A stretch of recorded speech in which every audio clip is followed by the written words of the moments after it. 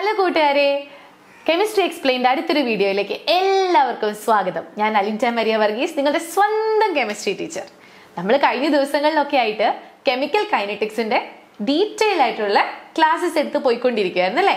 നമ്മൾ റേറ്റ് എന്താണെന്ന് കണ്ടു, എങ്ങനെയാണ് ഒരു റേറ്റ് ഇക്വേഷൻ എഴുതുന്നതെന്ന് കണ്ടു, റേറ്റ് ലോ കണ്ടു, റേറ്റ് എക്സ്പ്രഷൻ കണ്ടു, ഓർഡർ മോളിക്യുലാരിറ്റി കണ്ടു, factors affecting rate of റിയാക്ഷന്റെ first part നമ്മൾ കണ്ടു. അപ്പൊ ഈ വീഡിയോസ് ഒന്നും കാണാത്തവരാണെങ്കിൽ വേഗം പോയി വീഡിയോ കണ്ടിട്ട് തിരിച്ചു വരണം, എങ്കിൽ മാത്രമാണ് ബാക്കിയുള്ള കാര്യങ്ങൾ നമുക്ക് മനസ്സിലാവുള്ളൂ. അപ്പൊ ഇന്ന് നമ്മൾ പഠിക്കാൻ പോകുന്നത് നമ്മുടെ CBSEയുടെ ബോർഡ് എക്സാമിനാണെങ്കിലും നമ്മുടെ സ്റ്റേറ്റ് സിലബസിന്റെ +2 എക്സാമിനാണെങ്കിലും ഒരുപോലെ ഇമ്പോർട്ടന്റ് ആയിട്ട് ചോദിക്കാറുള്ള ഒരു ചോദ്യമാണ് derivation of first order and zero order rate equation. മനസ്സിലായോ? ഡെറിവേഷൻ ആണ് നമ്മളിത് പഠിക്കാൻ പോകുന്നത്. അപ്പൊ ഈസി ആയിട്ട് എങ്ങനെ ഈ ഡെറിവേഷൻ ചെയ്യാൻ നമുക്ക് നോക്കാം. പെട്ടെന്ന് നമ്മുടെ ടെക്സ്റ്റ് ബുക്കിലേക്ക് നോക്കിയിട്ടുണ്ടെങ്കിൽ നമുക്ക് പെട്ടെന്നൊന്നും മനസ്സിലാവണമെന്നില്ല, പക്ഷേ ടീച്ചറിന്റെ കൂടെ ചെയ്ത് പോയിക്കോളൂ. നമുക്ക് ഒരുമിച്ച് ഇത് വേഗം പഠിക്കാം കേട്ടോ. അപ്പൊ പല വർഷങ്ങളും റിപ്പീറ്റ് ചെയ്ത് ചോദിച്ചിട്ടുണ്ട് സീറോ ഓർഡർ റിയാക്ഷന്റെ ഡെറിവേഷൻ, അതുപോലെ ഫസ്റ്റ് ഓർഡർ റിയാക്ഷന്റെ ഡെറിവേഷൻ. അതിൽ ഇമ്പോർട്ടൻ്റ് ആയിട്ടുള്ള കാര്യമാണ് അതിന്റെ ഗ്രാഫ് ചോദിക്കാറുണ്ട്. ഗ്രാഫ് വന്നിട്ട് എപ്പോഴും ജെയ്ക്കും നീറ്റിനും കീമിനും ഒക്കെ ചോദിക്കാറുണ്ട് കേട്ടോ. പിന്നെ അതേപോലെ തന്നെ അതിൽ ഇമ്പോർട്ടൻ്റ് ആയിട്ടുള്ള ഒരു പോർഷൻ ആണ് ഹാഫ് ലൈഫ് പീരീഡ്. അപ്പൊ പഠിച്ചു പോകുമ്പോൾ ഞാൻ പറയാം ഇതൊക്കെ എന്താണെന്ന്. നമുക്ക് വേഗം നമുക്ക് ചാപ്റ്ററിലേക്ക് പോവാം. അപ്പോൾ ആദ്യമായി നിങ്ങൾ എന്റെ സ്ക്രീനിൽ കാണുന്നുണ്ട് ഇന്റഗ്രേറ്റഡ് റേറ്റ് ലോ അഥവാ ഇന്റഗ്രേറ്റഡ് റേറ്റ് ഇക്വേഷൻ. ഇവിടെ നമുക്ക് കാണുന്നത് 3 ഓർഡർ ആണ്. നമ്മുടെ ടെക്സ്റ്റ് ബുക്കിൽ 3 ഓർഡർ റിയാക്ഷനെ കുറിച്ചാണ് നമ്മൾ പഠിക്കാനുള്ളത്. അതിൽ ഏറ്റവും കൂടുതൽ പരീക്ഷയ്ക്ക് ചോദിച്ചു കണ്ടിട്ടുള്ളത് zero order and first order ആണ്. സെക്കൻഡ് ഓർഡർ ഒരുപാട് വർഷങ്ങൾക്ക് മുൻപ് ചോദിച്ചതേ ഉള്ളൂ, അത് നിങ്ങൾക്ക് തന്നെ ഡിറൈവ് ചെയ്യാവുന്നതേ ഉള്ളൂ കേട്ടോ. അപ്പൊ നമുക്ക് ആദ്യം സീറോ ഓർഡർ റിയാക്ഷനെ കുറിച്ച് പഠിക്കാം. Okay, so derivation of equation for zero order reaction. ഏത് ഓർഡർ റിയാക്ഷൻ നമ്മൾ എടുത്താലും അതിന് നമുക്ക് ആദ്യം വേണ്ടത് ഒരു ഹൈപ്പോതെറ്റിക്കൽ ഇക്വേഷൻ ആണ്. അതായത് ശരിക്കും നിലവിലില്ലാത്ത നമ്മുടെ ഇമാജിനേഷനിലുള്ളൊരു ഇക്വേഷൻ. അതിനുവേണ്ടി ഞാനിവിടെ ഒരു equation എടുക്കുവാണ്. R gives P. R gives P എന്ന് പറഞ്ഞിട്ടുണ്ടെങ്കിൽ reactant reacts to give product, അത്രയും ഞാൻ ഉദ്ദേശിച്ചിട്ടുള്ളൂ. R gives P എന്ന് പറയുന്ന ഒരു സിമ്പിൾ ആയിട്ടുള്ള ഒരു റിയാക്ഷൻ ഞാൻ എടുത്തു. ഇത് നമുക്ക് കഴിഞ്ഞ ക്ലാസ്സിൽ നമ്മൾ പഠിച്ചതാണ് എങ്ങനെയാണ് റേറ്റ് എഴുതുന്നത് അല്ലേ? എങ്ങനെയാണ് റേറ്റ് എഴുതുന്നത്? നമുക്കറിയാം -dr/dt is equal to K into, അങ്ങനെയല്ലേ നമ്മൾ പഠിച്ചേ? -dr/dt is equal to K into concentration of reactant. ഇവിടെ ഏതാ concentration of reactant? R ആണ്. Raised to some power, ഏതോ ഒരു പവർ. ആ പവർ ആണ് നമ്മൾ എന്ത് ഓർഡർ ആയിട്ട് പഠിച്ചത് അല്ലെ? കഴിഞ്ഞ വീഡിയോയിൽ നമ്മൾ പഠിച്ചതാണ്. കണ്ടിട്ടില്ലാത്തൊരു വേഗം പോയി കണ്ടിട്ട് തിരിച്ചു വരണം കേട്ടോ. അപ്പൊ നമ്മൾ റേസ് ടു ആ പവർ, ഏത് പവറാ? ഇവിടെ സീറോ ഓർഡർ റിയാക്ഷൻ ആയതുകൊണ്ട് തന്നെ ആ റേസ് ടു എന്താണ്? 0 ആണ്. ഓക്കെ, അപ്പൊ നിങ്ങൾക്ക് അറിയാം any number raised to 0 എന്ന് പറയുന്നത് എന്താണ്? 1 ആണ്. മാറിപ്പോവരുത്, കുറെ പിള്ളേർ തെറ്റിക്കാറുണ്ട്. any number raised to 0 എന്ന് പറഞ്ഞാൽ 0 എന്നൊക്കെ പറഞ്ഞ് എഴുതാറുണ്ട്, തെറ്റാണ്. any number raised to 0 എന്ന് പറയുന്നത് എന്താണ്? 1 ആണ്. അപ്പൊ നമുക്ക് എഴുതാം, വീണ്ടും നമ്മൾ റീറൈറ്റ് ചെയ്യുമ്പോൾ -dr/dt is equal to K into 1. Okay, ഇത്രയും മനസ്സിലായല്ലോ. ഇനി എപ്പോഴും വിചാരിക്കണം ഏത് ഡെറിവേഷൻ ചെയ്യുമ്പോഴും ഈ dt എപ്പോഴും കെയുടെ കൂടെ നിൽക്കുള്ളൂ എന്ന് ഓർക്കുക കേട്ടോ. അപ്പൊ dt എപ്പോഴും കെയുടെ കൂടെ കൊടുക്കണം. അപ്പൊ എങ്ങനെ വരും? -dr is equal to K into dt. ഇത്രയും മനസ്സിലായല്ലോ. -dr is equal to K into dt. ഇനി ലെഫ്റ്റ് സൈഡിൽ ഈ മൈനസ് കിടക്കണം, അത്ര ഭംഗിയില്ല. അപ്പൊ നമുക്ക് അതിനെ എങ്ങോട്ട് കൊണ്ടുപോകാം? റൈറ്റ് സൈഡിലേക്ക് കൊണ്ടുപോകാം. അപ്പൊ ഇക്വേഷൻ എങ്ങനെയാകും?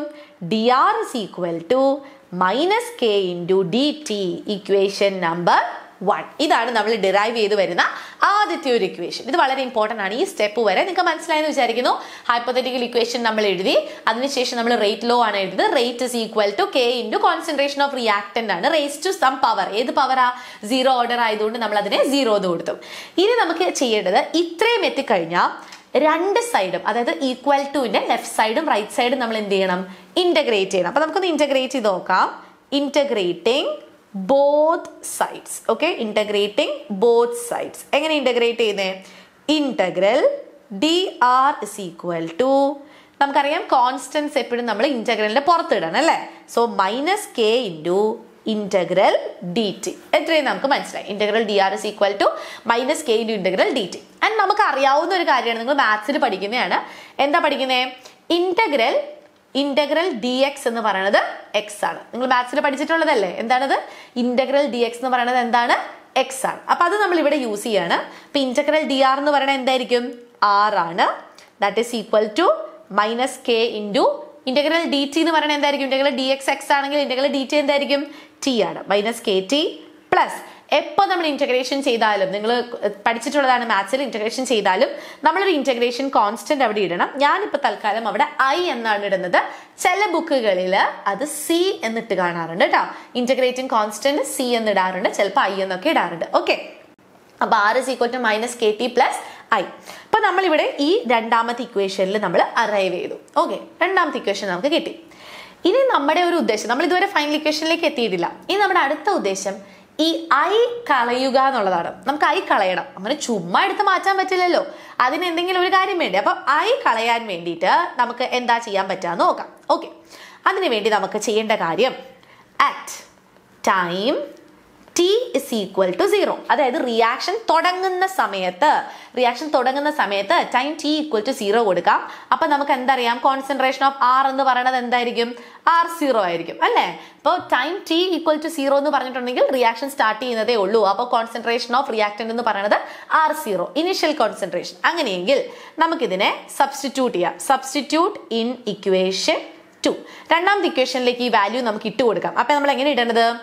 R0, ആറിന് പകരം അല്ലെ? ഇവിടെ രണ്ടാമത്തെ ഇക്വേഷൻ എന്ന് പറയുന്നത് ഏതാ? ഇതല്ലേ?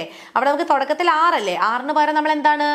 R0. അപ്പോ R0 equal to minus K into, പിന്നെ നമ്മൾ എന്താ കണ്ടേ? ടി എന്താണ്? 0 ആണ് അല്ലേ? അപ്പൊ മൈനസ് കെ ഇൻറ്റു 0 പ്ലസ് പിന്നീട് എന്താ അവിടെ ഉള്ളത്? ഐ ആണല്ലോ.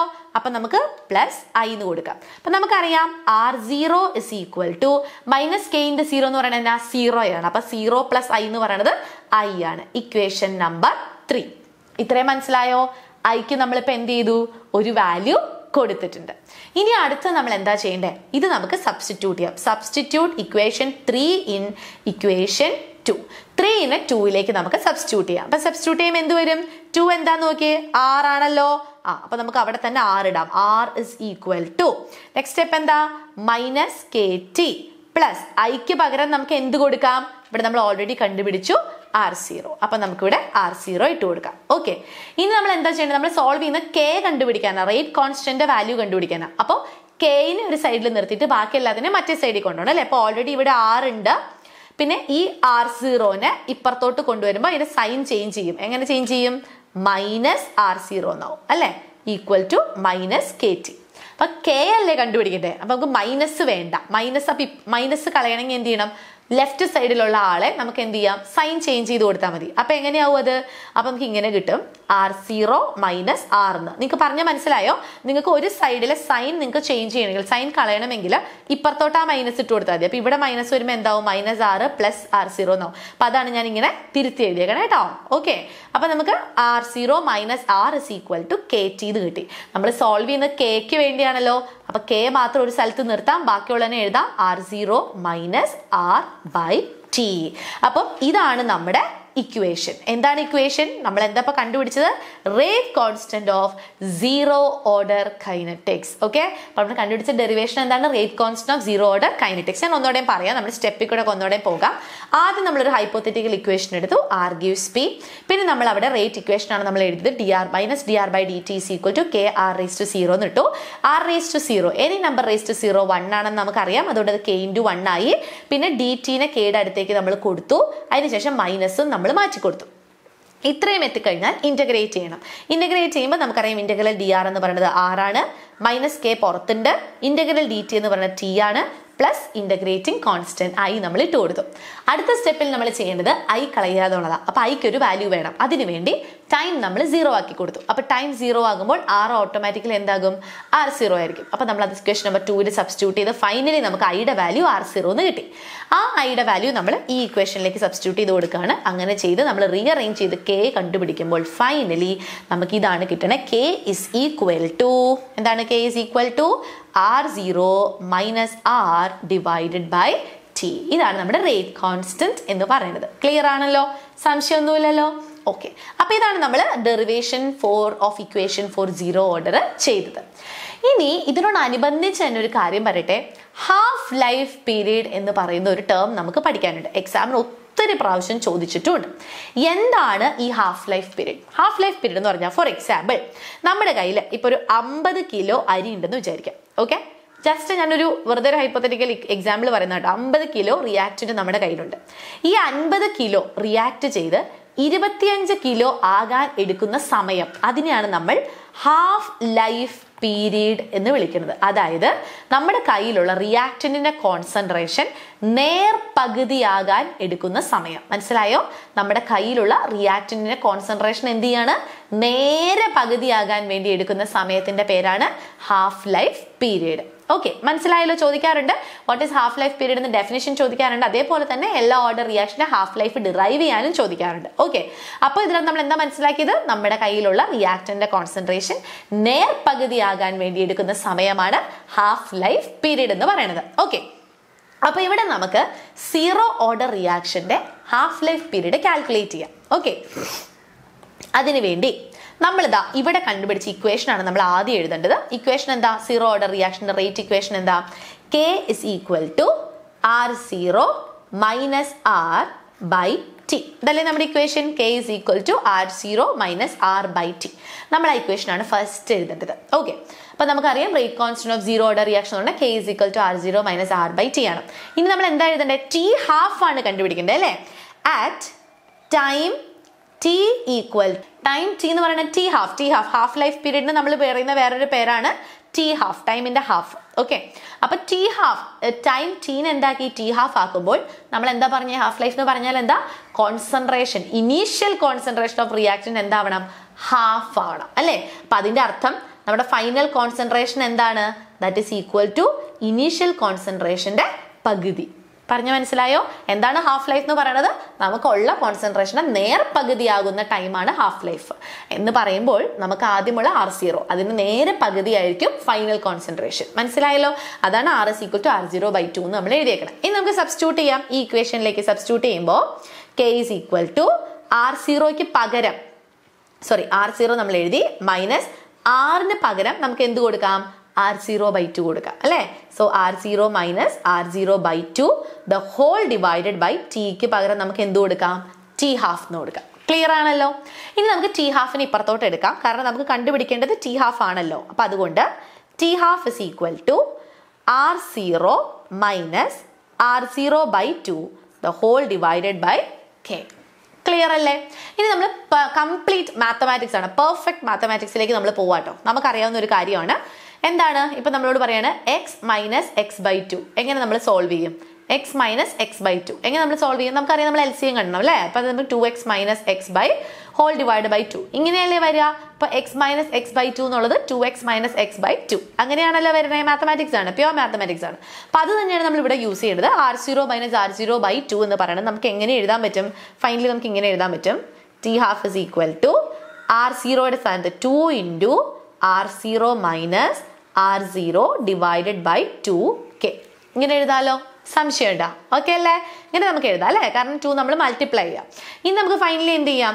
നമുക്കറിയാവുന്ന വേറൊരു ഇതാണ് 2x മൈനസ് x/2. നമ്മൾ എങ്ങനെ സോൾവ് ചെയ്യും? 2x മൈനസ് x എന്ന് പറഞ്ഞാൽ എങ്ങനെ സോൾവ് ചെയ്യും? ചില കുട്ടികളുണ്ട് മണ്ടത്തരം കാണിക്കും, ഇത് രണ്ടും അങ്ങ് വെട്ടിക്കളയും. അത് തെറ്റാണ്, അങ്ങനെ വെട്ടാൻ പറ്റില്ല. കാരണം മുകളിൽ ഇവിടെ എന്തുണ്ട്? കണ്ടോ, ഇവിടെ നെഗറ്റീവ് സൈൻ ഉണ്ട്, മൈനസ് സൈൻ ഉണ്ട് അല്ലേ? അപ്പൊ നമുക്കറിയാം 2x മൈനസ് x/2 എന്ന് പറഞ്ഞാൽ 2x മൈനസ് x എന്ന് പറഞ്ഞാൽ ദാറ്റ് ഇസ് x/2 അല്ലേ? 2xൽ നിന്ന് x പോയാൽ x ആണ്. അപ്പൊ അത് ഓർക്കുക, നിങ്ങൾ ഇത് വെട്ടിക്കളയരുത് ഒരു കാരണവശാലും, അത് തെറ്റാണ്. അപ്പൊ 2R0 മൈനസ് R0 എന്ന് പറയുന്നത് എന്താണത്? അത് R0 ആണ് ബൈ 2K. ഇതാണ് നമ്മുടെ ഫൈനൽ ആൻസർ. അപ്പോൾ ഹാഫ് ലൈഫ് പീരീഡ് ഓഫ് എന്താണ് നമ്മുടെ 0 ഓർഡർ റിയാക്ഷൻ എന്ന് പറയുന്നത് എന്താ? T half is equal to R0/2K എന്നുള്ളതാണ് നമ്മുടെ ഇക്വേഷൻ. ഇതിൽ നിന്ന് നമുക്കൊരു കാര്യം മനസ്സിലായി. ഈ 0 ഓർഡർ റിയാക്ഷന്റെ ഹാഫ് ലൈഫ് എന്ന് പറഞ്ഞു കഴിഞ്ഞാൽ it is depending on initial concentration of reactant അല്ലേ? നിങ്ങൾ ഇക്വേഷൻ നോക്കിയാൽ നിങ്ങൾക്ക് മനസ്സിലാവുന്ന ഇക്വേഷനിലേക്ക് ശ്രദ്ധിച്ചു നോക്കിയേ. ഇവിടെ R0 ഉണ്ട്. R0 എന്ന് പറഞ്ഞാൽ ഇനീഷ്യൽ കോൺസെൻട്രേഷൻ ഉണ്ട്. അപ്പം T ഹാഫ് എന്ന് പറയുന്നത് 0 ഓർഡർ റിയാക്ഷന്റെ T ഹാഫ് എന്തിനെ ഡിപ്പെൻഡ് ചെയ്യുന്നു?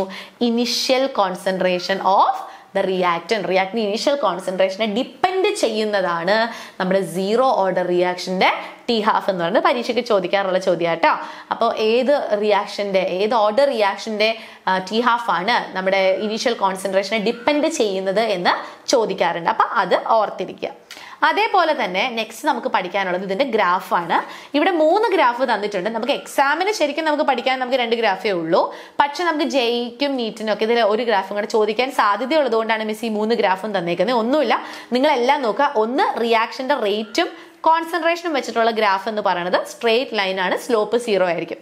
അതേസമയം റിയാക്ടിന്റെ റേറ്റിന് പകരം റിയാക്ടിന്റെ കോൺസെൻട്രേഷനും ടൈമും വെച്ചിട്ടുള്ള ഗ്രാഫ് ആണെങ്കിൽ താഴേക്കുള്ള ലൈൻ ആയിരിക്കും. താഴേക്കുള്ള ലൈൻ സ്ലോപ്പ് -K0 ആയിരിക്കും. അതേസമയം നമ്മൾ ഇനീഷ്യൽ കോൺസെൻട്രേഷനും ഹാഫ് ലൈഫ് ഉപയോഗിച്ചാണ് ഗ്രാഫ് വരയ്ക്കുന്നതെങ്കിൽ മുകളിലേക്കുള്ള ഗ്രാഫ് ആയിരിക്കും സ്ലോപ്പ് 1/2K ആയിരിക്കും. ഇത് ഓർത്തു വെക്കാം. 3 ഗ്രാഫുകളും നിങ്ങൾ ഓർത്തു വെക്കണം. 3 ഗ്രാഫുകൾ ചോദിക്കാം, അല്ലെങ്കിൽ ആ 3 ഗ്രാഫുകളുടെയും ഇക്വേഷൻ ചോദിക്കാം, അതല്ലെങ്കിൽ 3 ഗ്രാഫുകളുടെയും സ്ലോപ്പുകൾ ചോദിക്കാം. സ്ലോപ്പാണ് ഏറ്റവും അധികം ചോദിച്ചു കണ്ടിട്ടുള്ളത്. Very very very important. അപ്പൊ 0 ഓർഡർ റിയാക്ഷൻ ആണ് നമ്മൾ ഇന്ന് പഠിച്ചത്. എന്തൊക്കെ കാര്യങ്ങളാണ് പഠിച്ചേ? 0 ഓർഡർ റിയാക്ഷന്റെ ഡെറിവേഷൻ ചെയ്യാൻ നമ്മൾ പഠിച്ചു. ഹാഫ് ലൈഫ് പീരീഡ് കണ്ടുപിടിക്കാൻ നമ്മൾ പഠിച്ചു. അതിന്റെ നമ്മൾ ഗ്രാഫും കണ്ടു കഴിഞ്ഞു. പരീക്ഷയ്ക്ക് ഒത്തിരി പ്രാവശ്യം ചോദിച്ചിട്ടുള്ള ഒരു ഏരിയ ആണ് ഇത് കേട്ടോ. അപ്പൊ ഇപ്പൊ തന്നെ എല്ലാ കൂട്ടുകാരും ഇരുന്നിട്ട് ഇത് പഠിക്കുക. ഇതിനു മുമ്പുള്ള വീഡിയോസ് കാണാത്തവരാണെങ്കിൽ കാണുക. നമ്മുടെ വീഡിയോസ് ലൈക്ക് ചെയ്യുക, ഷെയർ ചെയ്യുക. നിങ്ങൾക്ക് എന്തെങ്കിലും ഡൗട്ട്സ് ഉണ്ടെങ്കിൽ താഴെ കമന്റ് സെക്ഷനിൽ കമന്റ് ചെയ്യുക കേട്ടോ. അപ്പൊ നമുക്ക് നെക്സ്റ്റ് ഡേ നമുക്ക് ഫസ്റ്റ് ഓർഡർ റിയാക്ഷൻ എങ്ങനെ ഡിറൈവ് ചെയ്യണമെന്ന് പഠിക്കാം. അതുവരെയും ബൈ.